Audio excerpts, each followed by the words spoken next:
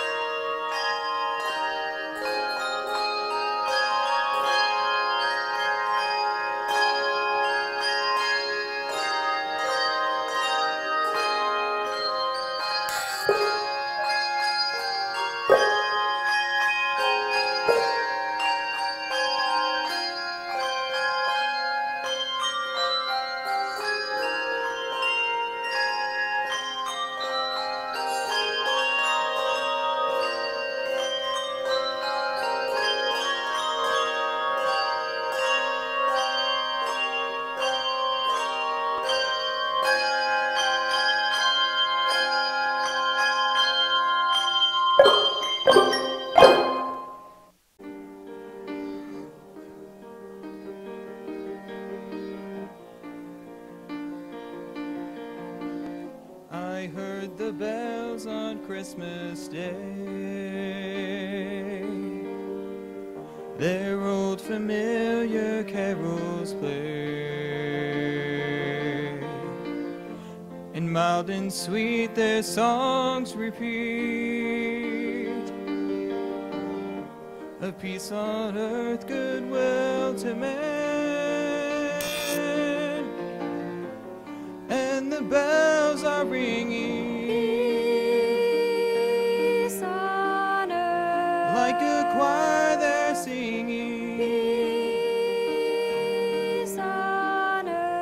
In my heart I hear them.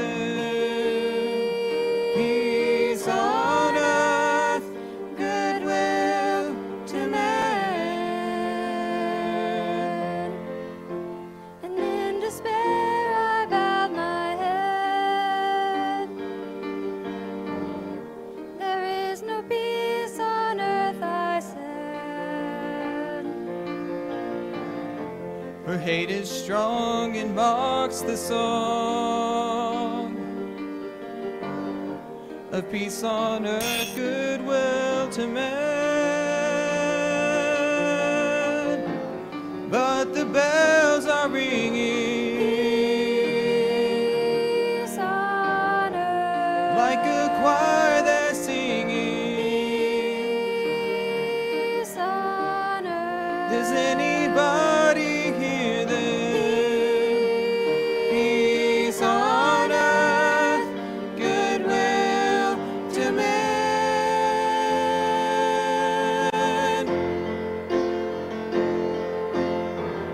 Then rang the bells more loud and deep. God is not dead, nor does he sleep. Peace on earth, peace on earth. The wrong shall fail, the right prevail. With peace on earth, goodwill to man.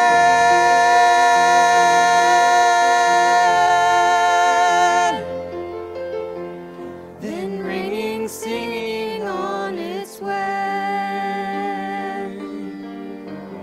The world revolved from night to day. A voice, a chime, a chant sublime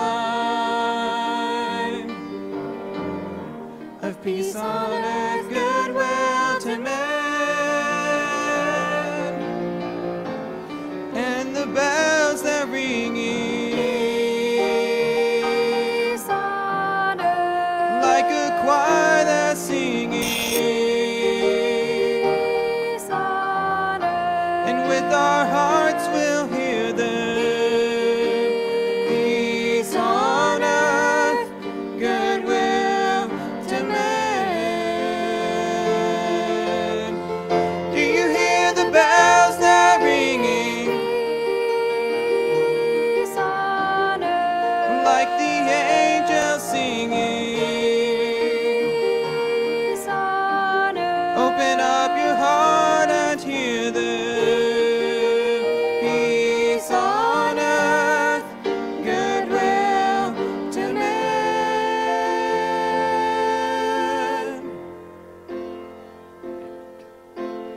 Peace on earth.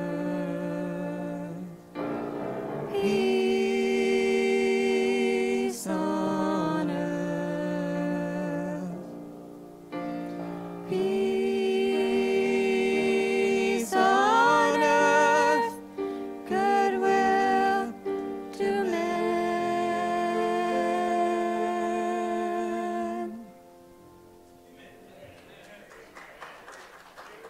Open your Bible to Galatians chapter 4, please, this morning. Galatians chapter 4.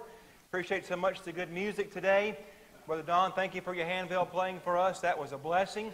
And John and Morgan, what a great song. And Lisa on the offertory, that was just tremendous, tremendous. Thank you for all of that. And it's all to prepare our hearts for the next few moments. The most important part of the service today will be the next maybe 30 minutes or less. We'll see. And but I hope our hearts are ready to hear this morning what God has for us. If we don't hear from God today, then we've wasted our time.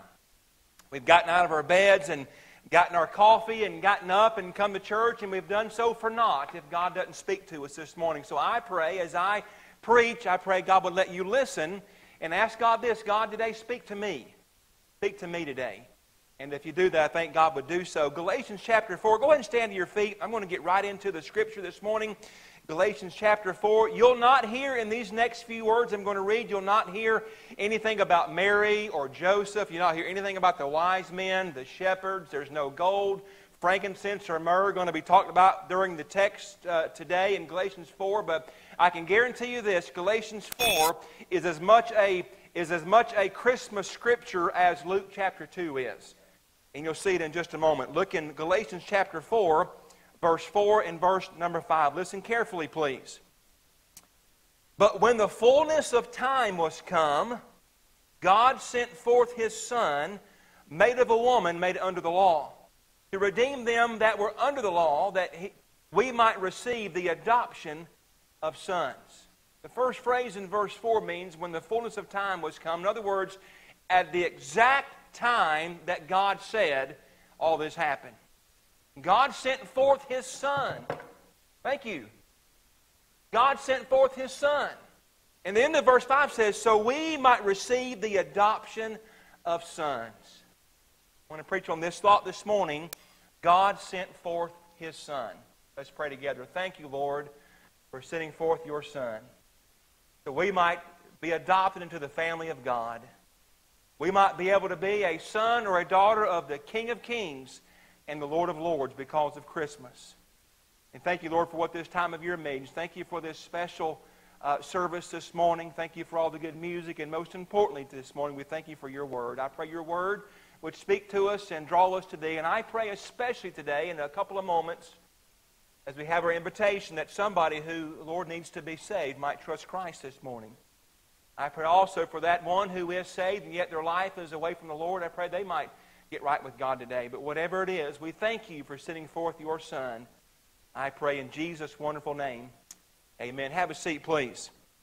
There's a lot of very profound things about the birth of Jesus Christ. Every birth mentioned, from the birth of Cain in the book of Genesis on to you and our birth, everybody that's ever been born, the birth of Christ is the most momentous birth to ever happen. The birth of Christ changed history. On the calendar even, there is such and such a year BC, before Christ. And then there's everything that happened after that. There's BC and there's AD. The birth of our Savior, it changed how we keep time. Interesting. You ever noticed it before? I don't know if you have, but after we read about the birth of Christ, we don't read about any other births. Probably because His birth is so important, every other birth is not even worth mentioning. Let me give you three thoughts this morning. God sent forth His Son. First of all, God sent forth His Son to bring God to man. To bring God to man. I want to remind you that when Jesus was born in Bethlehem, He didn't begin being God then. He's always been God. God came down to man because man could not go to where God was. The Bible says in the book of John that God became flesh and dwelt among us. The Bible tells us that the God of heaven came to earth in the form of a baby, and He was at the same time 100% God and 100% man, all at the same time. God sent forth His Son to bring God to man. Number one, Jesus brought God's love to man. John 3:16. You know John 3:16. I preached a whole sermon about it the other week. The Bible says, "For God so loved the world that He gave us His only begotten Son, that whosoever believeth in Him should not perish, but have everlasting life." God showed His love towards us in Romans 5:8. God commended His love toward us, and that while we were yet sinners, Christ died for us. He sent forth His Son as a token of His love for mankind. John 3:16, you'll see it everywhere. Anybody watch a football game today, you'll probably see it somewhere in the crowd. Somebody hold up a sign, a big yellow, fluorescent yellow sign. John 3:16, that person may not even go to church. I saw a documentary the other day about a certain prison, and one of the new trends in prison is to get certain tattoos, which means certain things. And it was interesting how a lot of these hardened murderers and rapists and drug dealers and all of these, they would have on their body somewhere tattooed John 3:16. God sent forth His Son to bring love to mankind. Without Jesus Christ, we couldn't love. Without God, there'd be no love, because the Bible tells us God is love. God gave us Himself as a gift for sinful mankind. It was not wrapped with wrapping paper and put up under a tree. It was wrapped in swaddling clothes and laid in a manger for me and for you. And there was no tag on there, from God to such and such. It was from God to the world. God sent forth His Son and to bring love to mankind. Also, number 2, Jesus brought God's light to man. Listen to John chapter 8, verse 12. Then spake Jesus again unto them, saying, I am the light of the world. He that followeth me shall not walk in darkness, but shall have the light of life. Very interesting. Jesus came to a dark and sinful world. Really, in the year 000, it was dark and sinful? Oh, yeah, it was. It was dark politically. I mean, the king wanted to kill Jesus. I'd say that's dark politically. It was dark financially.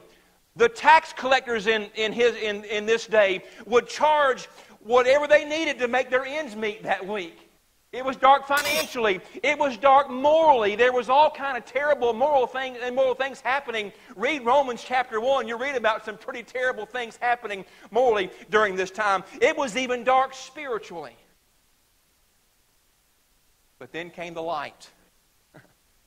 And Jesus said, I am the light of the world. Jesus didn't say, I will be, or I might be, or I shall be. No, He says this, I am the light of the world. And how the light come down? And God didn't turn on some spotlight and shine a spotlight on mankind. No, listen, church, He came forth to bring life, to bring light to all of us through His Son, Jesus Christ. He's the light of the world. And can I say, things are still dark in our world?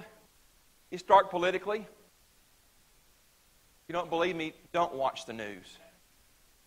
It's dark financially. It's dark socially. Even the Hallmark Channel is encouraging gay marriage. Educational system, dark. But Jesus is still the light of the world. Take Him out of the schools. That'll help. That didn't help. Take Him out of the courthouse. That'll help. No. If you remove the light, all that we have left is darkness. Tonight when you go to bed, when you, for the last time, turn your little, by your bed, the little lamp, turn it off, what happens? Your room gets dark because you've taken away the light. If we remove the Lord, we're removing the light of the world. And Jesus, the Bible says, God sent forth His Son to bring God's light to man. Number 3, Jesus brought God's life to man. Listen to 1 John 5, 11 and 12. What a great passage. And this is the record, that God hath given to us eternal life. And this life is in His Son.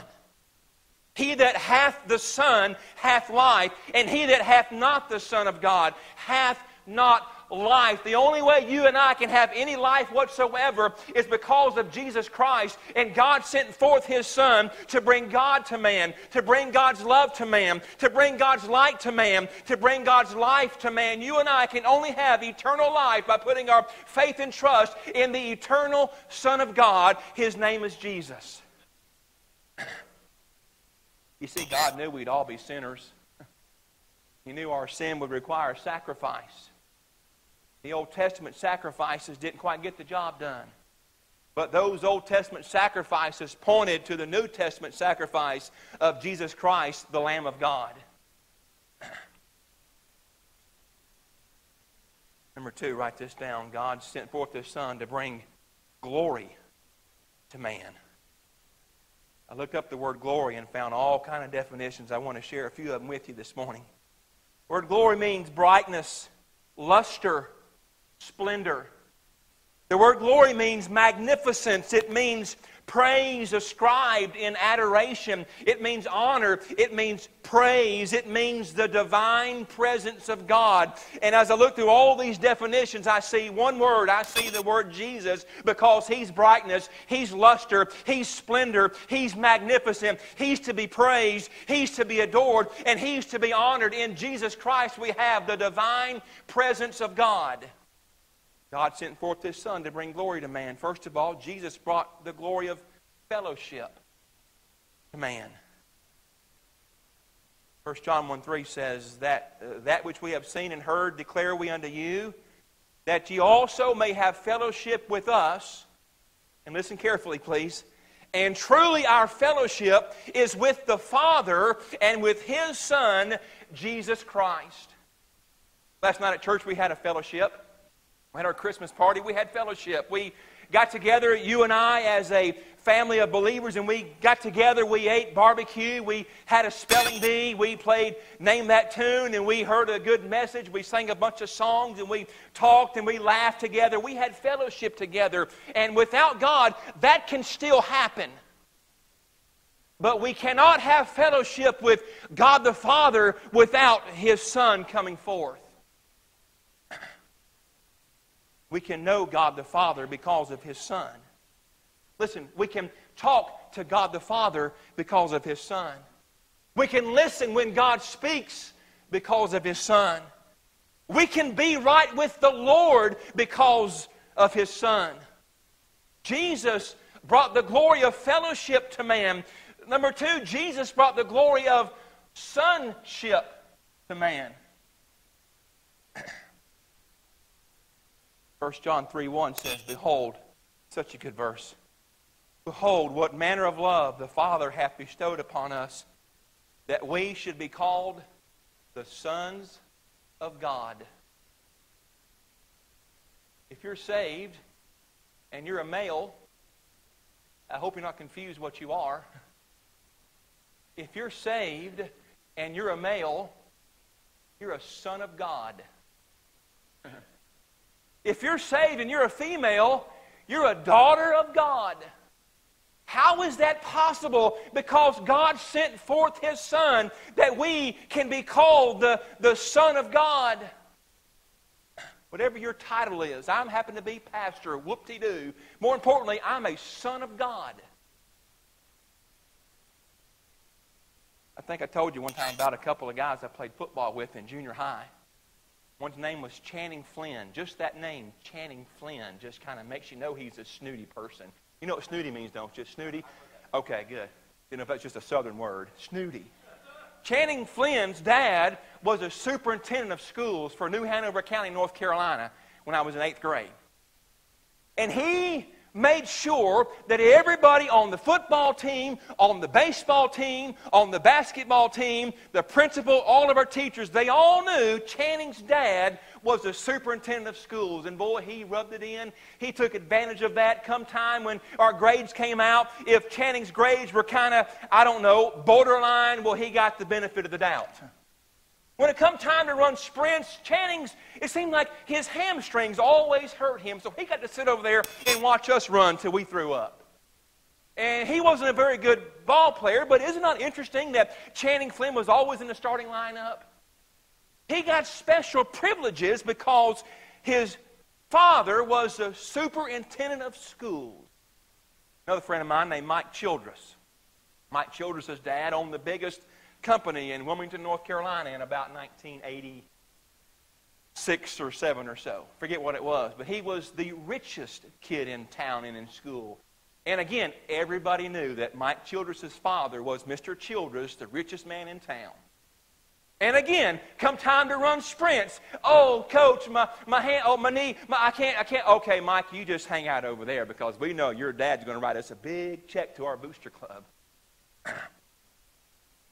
There was a drill in football called the Oklahoma drill.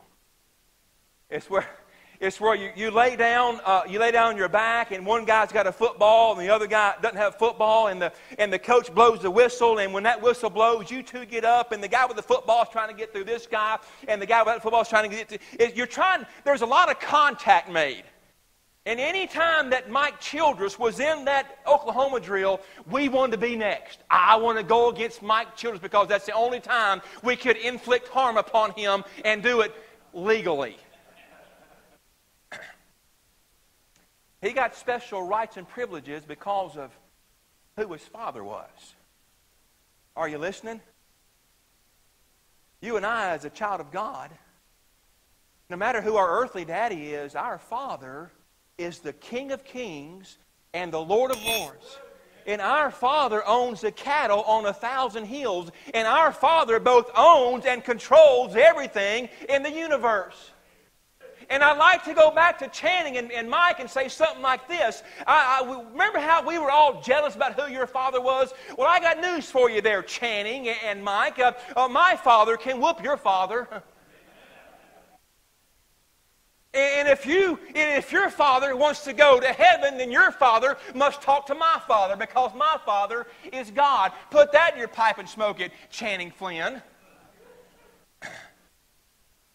Jesus brought the glory of sonship to man. You and I get to be a child of God because of Jesus. Because God sent forth His Son to bring glory to man through fellowship, through sonship. Number 3, the glory of worship to man. Go back in your mind to Matthew chapter 2. The Bible says that the wise men, when they saw the star in the east, you see, they were in the east. The star wasn't in the east. The star was over Bethlehem. The wise men were in the east. And when they saw the star, since they were wise men, they knew what that meant. This special star, that star meant, as they studied through the Old Testament, and as probably Daniel the prophet would teach them and talk to their fathers and their forefathers, and he would train them, and they would say, okay, here's the star. That star means something. That star means that the Savior is born. So they saw the star, and they left from the east when they saw the star when Christ was born. And here's about 2 years later in Matthew 2, they get to where they thought the child was. They get to Jerusalem, and they say, where is He that's born King of the Jews? We've seen His star in the east. We've come to worship Him. And they say, well, He's not here. That king's born in Bethlehem. So they go to Bethlehem, and they find now Jesus, He's a young child. So now it's about 2 years has taken place from they leave from the east to go find the baby Jesus. A 2 years journey. And now, traveling in the year BC was way different than it is now. There's no Uber, Brother Steve. There's no Airbnb. There's no, when you traveled all day, that night you set up your camp. The next day you picked up your tent and you traveled a few more miles. And so about a 2-year process from when Christ was born in Bethlehem till Matthew 2:11, when they get to where they see the young child. The Bible says that they opened their treasure and presented to Him gifts of gold and frankincense and myrrh. Why would they do this? It's just a baby. No, the innkeeper thought it was just a baby. But these wise men knew it was the King of Kings and the Lord of Lords. They knew it was their Savior. So after this 2 years journey, their first thought wasn't checking in the motel. Their first thought wasn't unloading the luggage. Their first thought wasn't having a nap. Their first thought wasn't getting something to eat. Their first thought wasn't relaxing and setting up their motel. Their first thought was this: we're going to go and worship.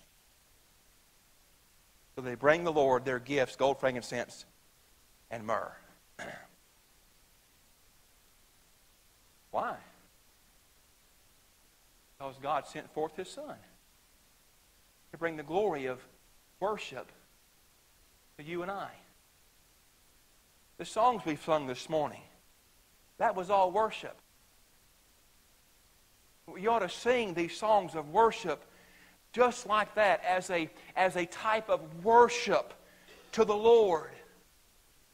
As a type of telling the Lord how thankful you are for what He's done for you. Sing these songs of worship to God. When you gave your offering, that was a type of worship to the Lord. You're telling the Lord, thank you so much for my income. I want to give you back 10% of what is yours already. That's a kind of worship. As you pray together, as you hear me preach in a moment, as you respond to the Word of God, it's all worshiping our Lord and Savior, because God sent forth His Son to bring us the glory even of worship. Number 3, and we'll be done.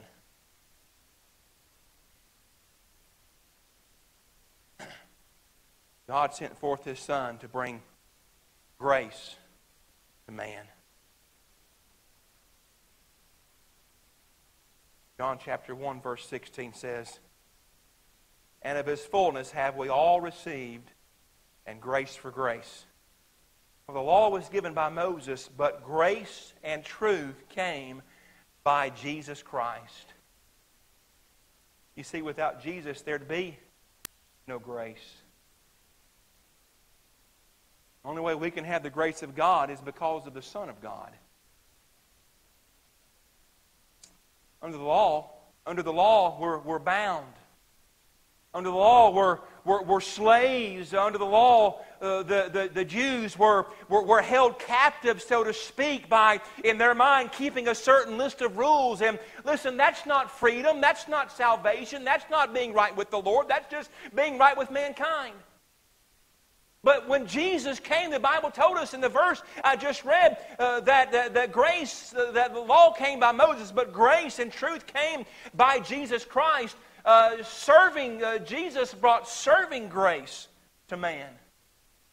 The only way we can serve the Lord is because of the grace of God. We don't have the ability to faithfully serve God on our own.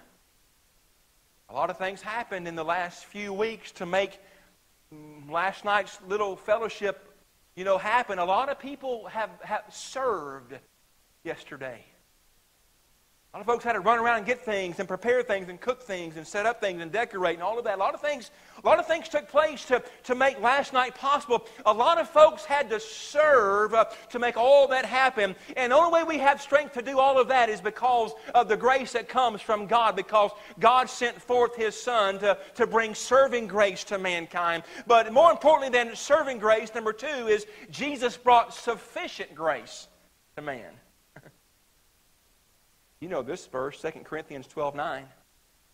"And He said unto me, my grace," here's Paul talking now. Jesus tells Paul, "My grace, Paul, my grace is sufficient for thee. For my strength is made perfect in weakness. Most gladly," Paul says, "will I glory in my infirmities, that the power of Christ may rest upon me." Paul was confident now from the prison cell, from all he went through. Paul was confident that the grace he needs to sustain his life would only be sufficient if it comes from the Lord. And lo and behold, that's where it came from. It came from Jesus Christ.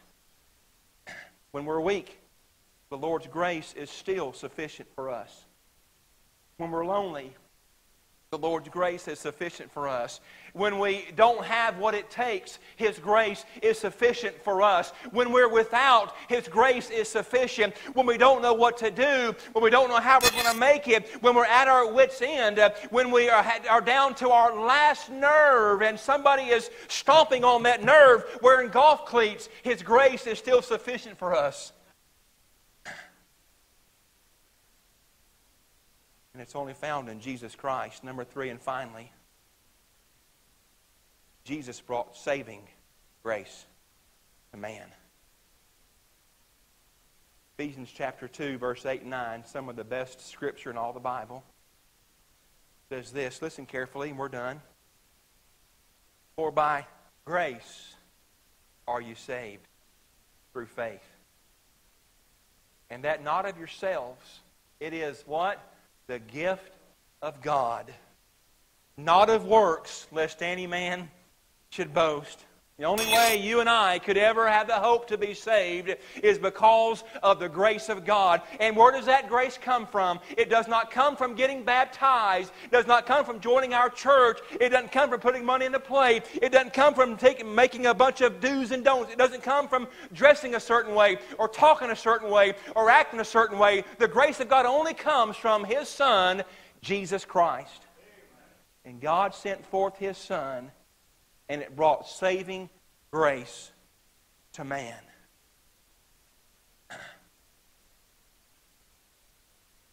me close this morning. I want to read Titus chapter 2. A few verses there. You know the verses. Titus chapter 2, verse 11.